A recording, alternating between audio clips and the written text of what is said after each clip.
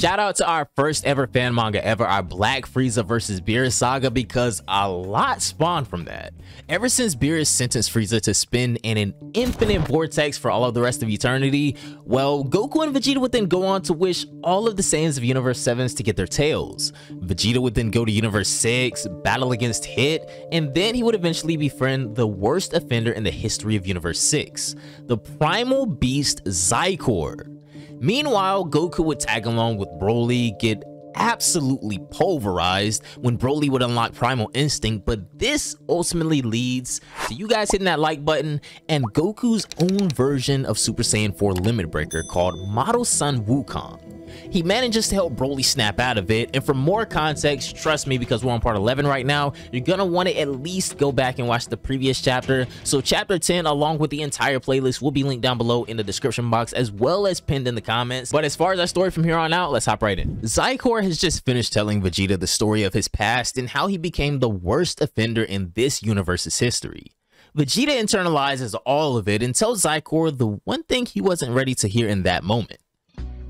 Listen, Zycor, I'll tell you the real reason why you so desperately want to kill all of the Saiyans of Universe 6. It's because they remind you of your weakness, don't they? And it's also because it's your fault that the survivors of planet Magos used their prowess to rid them of their tails. There's no other way to put it. You don't detest weakness, Zycor. You only detest your own weakness. Now, ordinarily, Zycor would have blasted anyone who dared say anything like that to him, but not in this case. He's already acknowledged Vegeta as a friend, and so, as any sincere friend would, he simply replies, "You're absolutely right, Vegeta. Looking back, all my life has been nothing but complete chaos, except those first 5 years I spent with the old mage, but back when I didn't know about my weakness, I lived in peace. Though now that I put it into words, it really doesn't make sense, does it?" Vegeta lets out a little laugh. Find yourself a woman, Zycor. I was already a little messed up in the head before I found my woman. The right woman is gonna heal you, and in your case, I already know the perfect fit. Following this conversation between Vegeta and Zycor, 7 days have passed. A lot of things happened in the past week. After reviving planet Magos together with Vados, Whis went back to planet Beerus and proceeded to wake Beerus up from his slumber because of the Grand Priest's order. What is it, Whis? Have those two numbskulls finally begun to rival me in strength, Beerus asks? Perhaps. Who knows? Maybe they've already surpassed you, Whis replies. Oh really? Beerus says while trying to grab the chocolate shake that's always right next to his bed.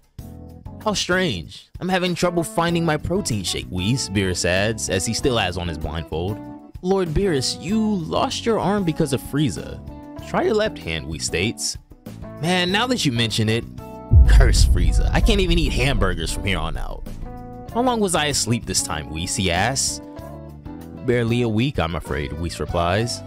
Beerus instantly shoots the chocolate shake in his mouth at Whis. Goku and Vegeta managed to rival me in just a week? You gotta be kidding me. I was planning on sleeping for at least 500 more years, Beerus says. Well, if it makes you feel any better, it wasn't just because of them I woke you up. No, it was the Grand Priest. You ordered me to end your slumber, Whis replies. I see. Well, at least he didn't ask you to end me in my slumber. That would have sucked. Anyways, what's going on with the Grand Priest? He doesn't usually wake people out of their sleep. That's not how he asserts dominance, Beerus asks. He didn't really give me a clear answer either, but I guess it's related to Primal Instinct, Whis replies. This name rings a bell in Beerus' head.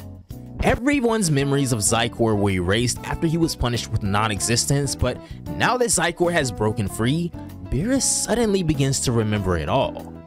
How he was supposed to take care of Primal Zycor when he was sent to Universe 7, how he saw Yamoshi become the legendary Super Saiyan, and his plan to meet the Saiyan legend himself. Unfortunately, when his memories were erased, he forgot all about Yamoshi. Until eventually, about 1,000 years later, he began to see Yamoshi's spirit in his dreams, and he was also told about the Super Saiyan God prophecy. Beerus would then get up from his bed. Instantly, he puts on his official attire and says, "Let's go, Whis. I want to see what Goku and Vegeta have been up to. Looks like interesting things happened while I was asleep." The two of them then teleport back to Earth.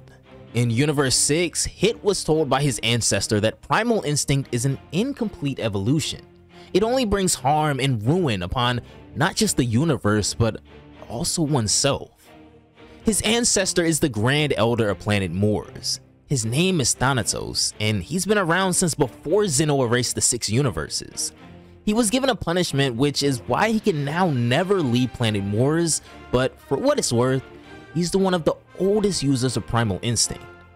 Then, there's planet Magos, the epicenter of magic. Its revival allows Universe 6 to heal from all of the damage that was caused by Zykor 1,000 years ago. To make it a little bit easier to understand, planet Magos is kind of like that magic bag that big guy had in the Puss in Boots movie. It's pretty much that. As for what's going on right now, well, Piccolo has been helping Broly meditate so that this absolute beast of a Saiyan doesn't just suddenly start causing chaos and disorder in the universe again, as for Goku's request. Goku is training Gohan, just trying to whip him into shape a little bit, while Beerus and Whis have been going from food festival to food festival, just trying to find a suitable hamburger size that can be eaten with one hand. Both of them always stock up on a lot of food and then just watch Goku train Gohan. This is their entertainment for the time being. Trunks and Goten are doing their best as well, seeing Broly's power awaken that innate Saiyan desire to get stronger within them.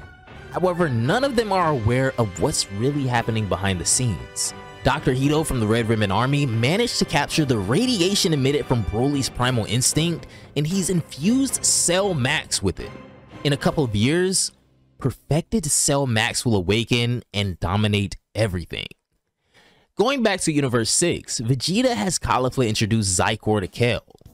Trust me, Zykor, she is the perfect woman for you, Vegeta says. Just between me and you, Vegeta, kinda like them both. Why limit myself to just one? I mean, they're both Super Saiyans as well, Zykor says, sharing his thoughts. I understand what you mean, but this is about helping you contain your urge to destroy weakness. It's to help you grow. So just get along, see if you're compatible, try to marry this woman, and whatever, Vegeta replies. And just like that, it would take a while, but Zykor would eventually marry Kale, and now it would only be a matter of time before a Saiyan with unprecedented potential is born. The best is still yet to come. Vegeta, on the other hand, starts wondering about a way to give everyone on planet Sadala a tail, kinda like Goku did. Hopefully before Zykor and Kale have their first child as well. Hey Zykor, unleash your primal instinct. Vados will take note and observe the situation here from her crystal orb. I'll use the opportunity to call her here, Vegeta says. Sure enough, Zykor goes above the atmosphere, unleashes his primal instinct at full throttle, and Vados would eventually appear. Very shrewd, Vegeta, she says. Yes, I apologize for the inconvenience, but is there any way to give the Saiyans of Universe 6 their tails back, he asks. Yes, I can, but I'm not supposed to get directly involved, so you're better off going to planet Magos and asking the revived inhabitants to remove the curse, she replies.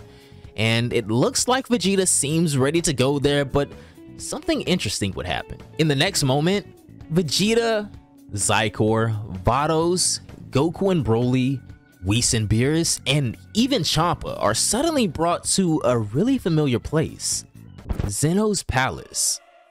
The Grand Priest welcomes them and asks, "What do you two think, Whis? Vados? Should I erase these 4 Saiyans right here before they continue to change the disposition of the universe, or is there a better way that you might know of?" Hey now, Zykor immediately begins to speak, but Vegeta stops him in his tracks. He wants the conversation to play out. In that case, if I may, Grand Priest, Goku and Vegeta have proven themselves capable of harnessing their Saiyan prowess without abusing the chaos of primal instinct. Their recent Limit Breaker transformations are definitely a type of primal instinct, just more dignified. That's why they were able to contain Broly and Zykor respectively. And so, if we just allow Goku and Vegeta to keep an eye on Broly and Zykor for the time being, I believe that not just the Saiyan race, but our understanding of primal instinct as a whole will evolve tremendously, Whis states, and he does that professionally. The Grand Priest nods and then looks towards Vados. It was her turn to speak. I second what we said, and besides, as hard as we tried throughout history, we've never been able to fully snuff out the flames of primal instinct. It has shown up again now, and it will show up again in the future, I fear. Allowing it to nurture is perhaps the only way forward, and what better race can harness its power than the Saiyans? They are a primal race after all, she finishes. Hearing this, the Grand Priest replies, excellent. As always, the two of you have brilliant judgment, though I'm not convinced just yet, not fully.